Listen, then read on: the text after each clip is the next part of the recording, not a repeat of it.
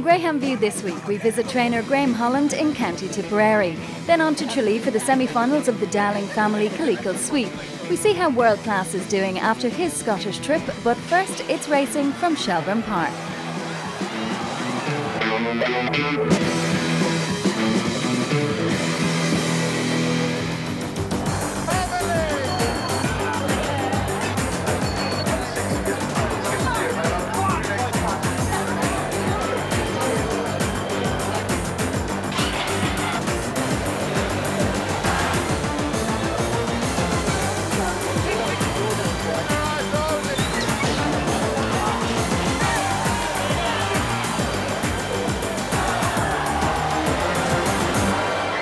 A very big night here at Shelbourne Park for the final of the Donal Riley Auctioneers Easter Cup.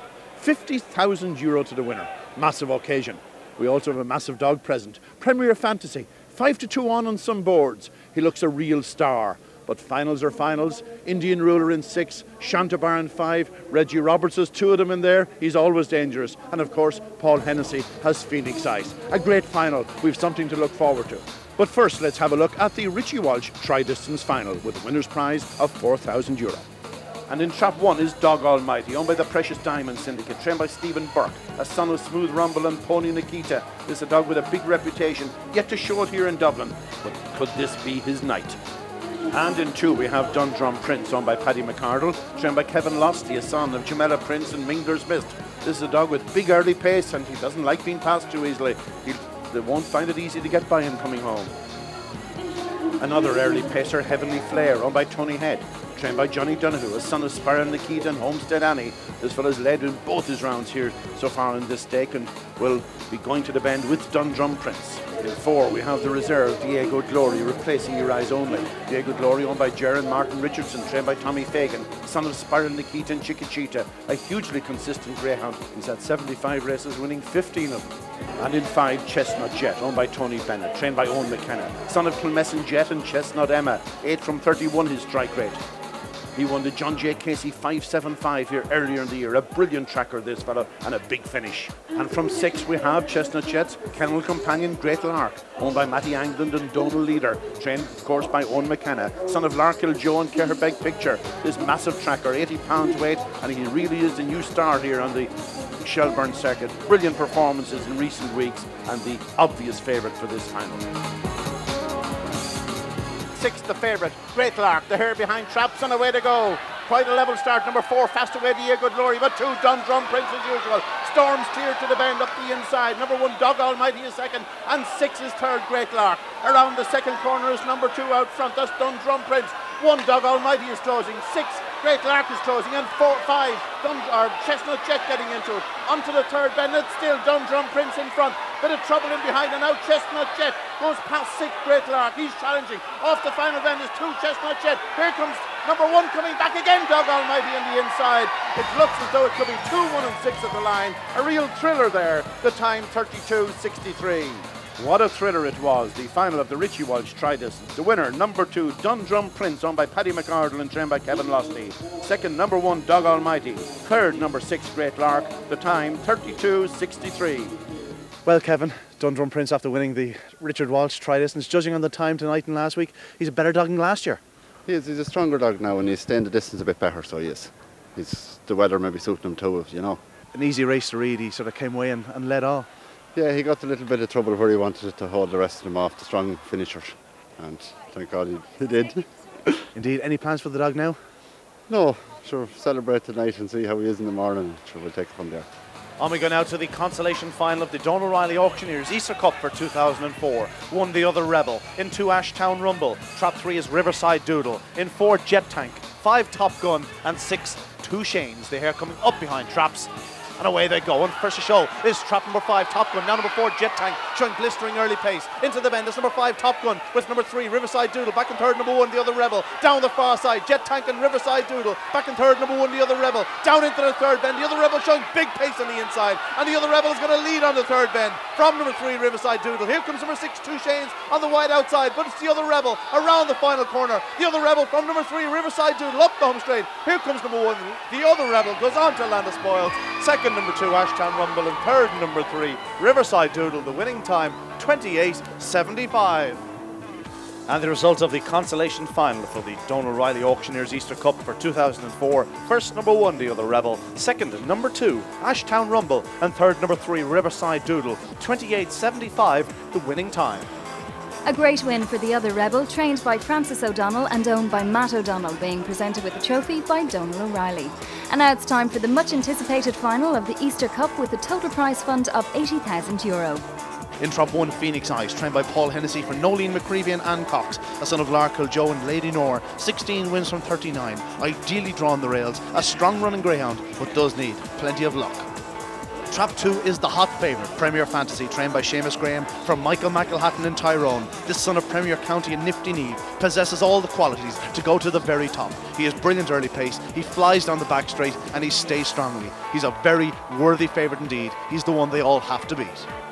In 3, the Tote Gold Cup winner, First Charter, owned and trained by Reggie Roberts down in Rathangan, County Kildare, a son of Jamela Prince and Newbridge Girl. He never runs a bad race. He's won 13 out of 37. He normally goes up strongly. Expect him to be thereabouts as they race to the corner.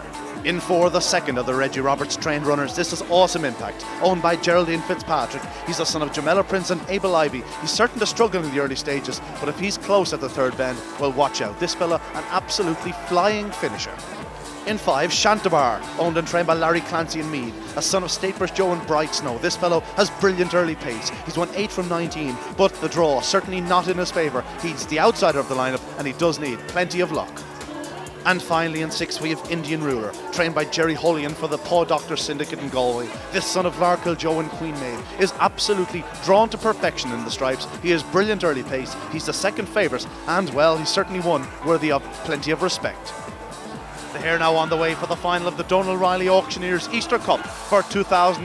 The runners in 1, Phoenix Ice. Trap 2, the red hot favourite, Premier Fantasy. 3 is First Charter. In 4, Awesome Impact. 5, Shantabar. And Trap 6 is Indian Ruler. The hare coming up behind Traps and away they go. Premier Fantasy off to a flyer. He already leads by a length and a half, 2 lengths into the corner. And Premier Fantasy is clear. Could we see the track record going? Phoenix Ice slips 2 in second. Then comes number 6, Indian Ruler. But down the far side, Premier Fantasy is 5 lengths clear. Indian Ruler showing massive pace. Then comes 1, Phoenix Ice. Look at Awesome Impact. He normally flies home, but Premier Fantasy as clear as they turn for home. Number 6, Indian Ruler comes next. Then comes 4, Awesome Impact, coming with an absolute flying finish. But number 2, Premier Fantasy, crosses the line.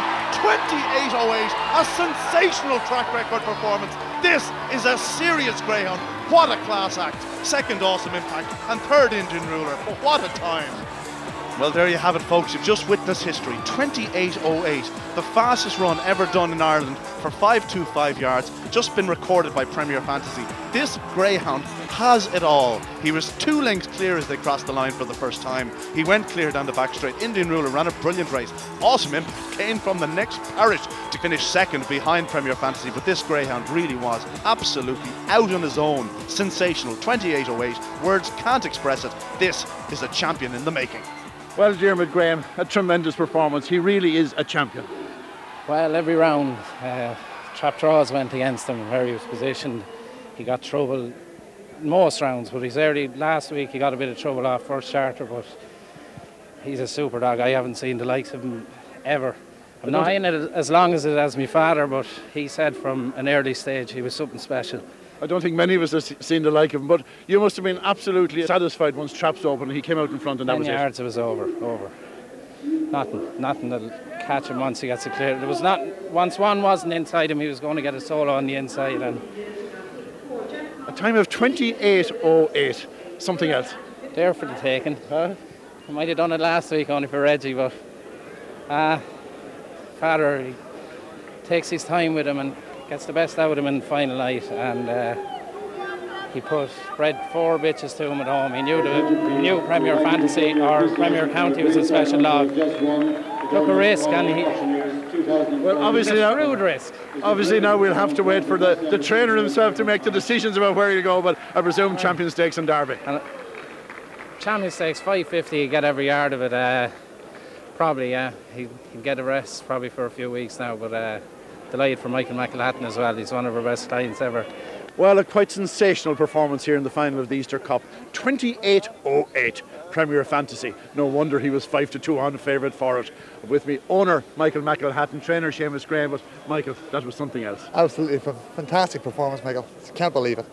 Really delighted here for Seamus, and thrilled to bits. I believe you didn't even take a puff out of the cigarette as the hair was going round. I wouldn't stop. I'm an absolute nervous wreck, but I'm well over it now. Just thrilled, completely thrilled. But fantastic training performance. Once traps went up, your heart must have been okay. I was quite happy going to the first corner, and then I saw Six making a big dash into the third corner, and then he seemed to come off the fourth bend very well and ran home very, very strong, as he always does. Well, as you say, a great training performance. Seamus Graham, this is a bit of a habit, but you've always said this was a really good greyhound. I knew from a long time ago. I told Michael had a little bit of an interest in another dog at the time, and I said, what do you want to buy him for? I said, you have better at home. And I think he has. Now, what will be the path from here, Seamus? Obviously, you'll be talking about eventually the Champion Stakes and the Derby, probably. Yeah, he won't be over-raced. He may have to run a race just to keep him in tune here and there along the way, but he's not going to be an every Saturday night dog, I can tell you that. Well, lads, you've won already a Derby together, so you can now dream of another one. Well, there's no one I'd like to win it more for than this gent. Another party, Michael? Maybe a wee quiet one tonight, all right. But I'll tell you what, before the end of the next week, it could have a serious part in our hands. Well, gentlemen, congratulations. Thanks, marvellous greyhound. Thanks, Michael.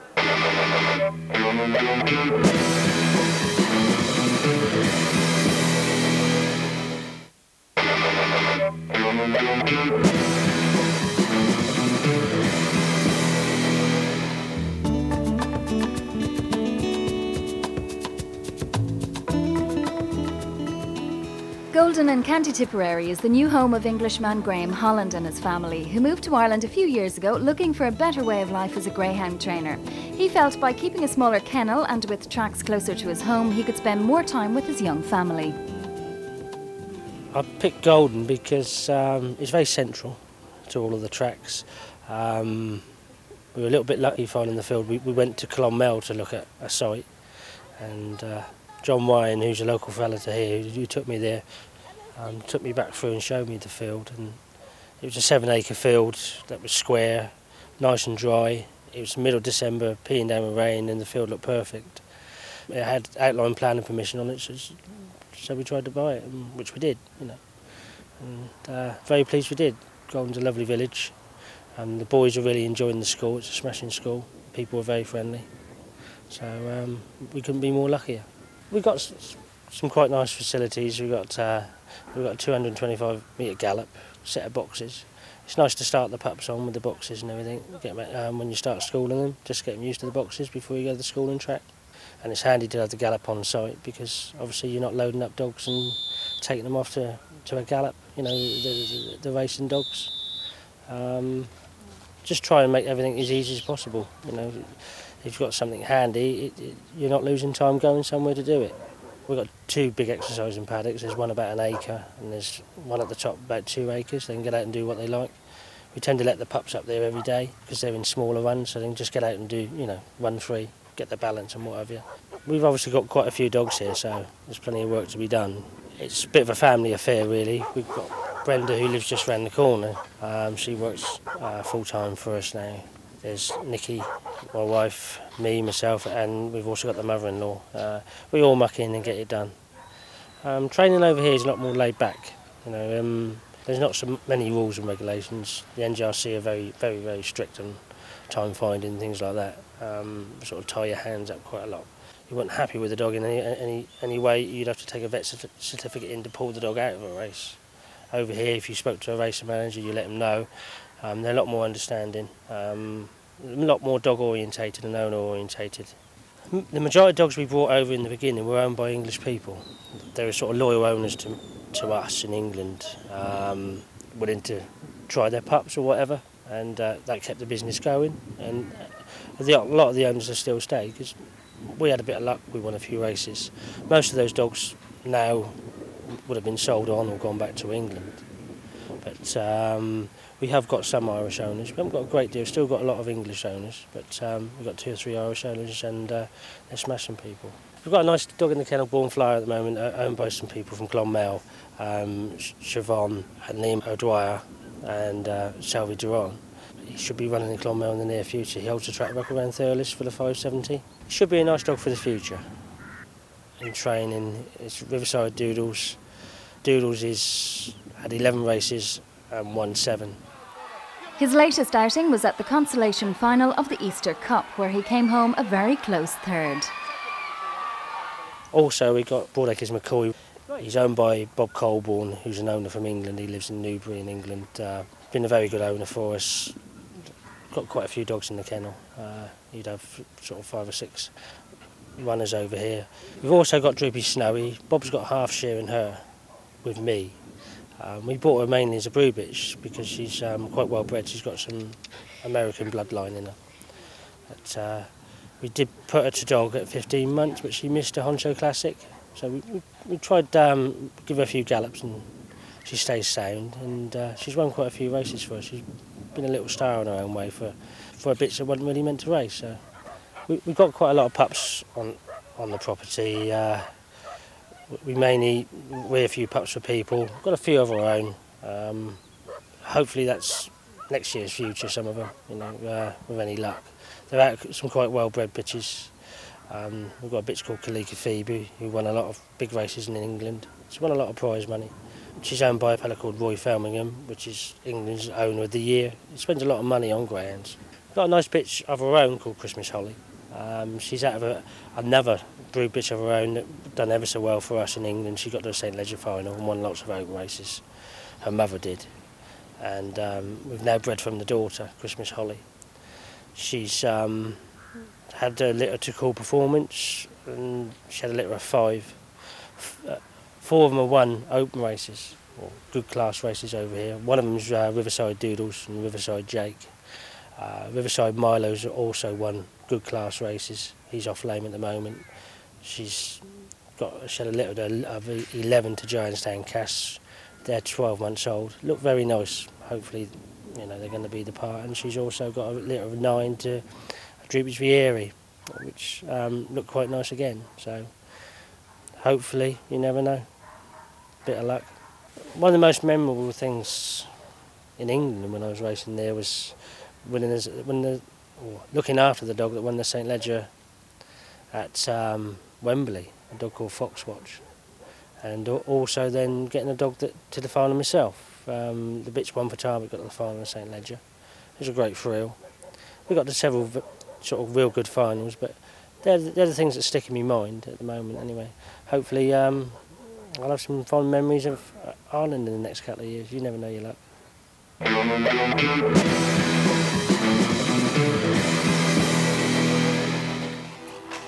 The Kingdom Stadium in Tralee hosted the semi-finals of the Dowling Family Killeacle Sweep last Saturday night. Mal Keaveney was there. The hare is on the move for the first semi-final in 1. It's Liskahan top, 2 Danielson, 3 Gold Medallion, Baltoven Ben in 4, in 5 the Erie Fancy, and 6 Double Measure. Here now swings the final turn up towards the traps, a short distance, a fairly level break, but out smartly it's Danielson. There too is Vieri Fancy. Danielson in the blue jacket from Vieri Fancy. That's the 1-2 battle on behind. Gold Medallion now moves into 3rd, but out front it's still Danielson, who broke reasonably well now from Vieri Fancy. There as well is Gold Medallion. The top dog beginning to slow. There's 3 of them in contention as they swing the final to bend. Danielson, Gold Medallion and Vieri Fancy into the home straight. It's going to be pretty close. Danielson is being pursued and Gold Medallion is there to win it. It's a win so for Gold Medallion in a time of 32.02, followed home by Danielson with Vieri Fancy taking 3rd. Philip, very happy to be in the final. A good performance tonight by Gold Medallion. Yeah, a good performance tonight, yeah. He finished strong. It took him a long time to come, to come to the form he's in tonight, but he might be coming the right time. Dogs are loaded for the second semi-final. In 1, it's Bauer Droopy, 2, Sky Deal, Rushmore Peter 3, Lovely Sally 4, in 5, Homestead Bob, and 6, Fast Roisin Spy. The one that normally bombs away from traps is in 3. That's Rushmore Peter, and he's not out well tonight. Sky Deal is well there in contention. So too Lovely Sally, and the stripes of Fast Roisin's Boy. Out front, it's Fast Roisin's Boy now that shows in front. Down the back straight from Sky Deal. Rushmore Peter now improves and moves into 3rd and challenges for 2nd. Fast Roisin's Boy though is clear by 3 in between the 2 closing bends. What about the staying power into the home straight? Fast Roisin's Boy is not going to be caught here. Sky Deal is going to get up for 2nd, close for 3rd. Perhaps Bauer Droopy is there. The result of the 2nd semi-final, it's a win here for Fast Roisin's Boy. Bauer Droopy up for 2nd, and in 3rd Sky Deal. The time 31:85. Neely, firstly, very happy to be in next weekend's final, I'm sure. That's right, very important to be in the final. He ran well tonight, he broke well. 6 is his trap, and hopefully 6 again out for the final will be okay. Declan Dowling of the Dowling Family of Killeacle was on hand to perform the trap draw for next weekend's final. In 1, Gold Medallion, 2, Bauer Droopy, in 3, Sky Deal, 4, The Airy Fancy, 5, Danielson, and 6, Fast Roisin's Boy. A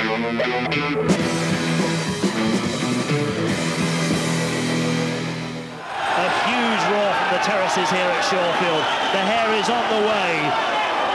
Hour after racing towards the first bend of Barlow Verdict, she pops out in front. She's leading into the first bend. Then from 3 off, it takes legal moment. Oh, terrible trouble. World class. He was very, very sore coming off the race. Went up in the first bend, got into an awful lot of crowd and moved off wide. Carl's idle then hit him, got clipped. He was very sore. Both dogs came off sore. World class, luckily no injuries whatsoever, just soreness, just race soreness.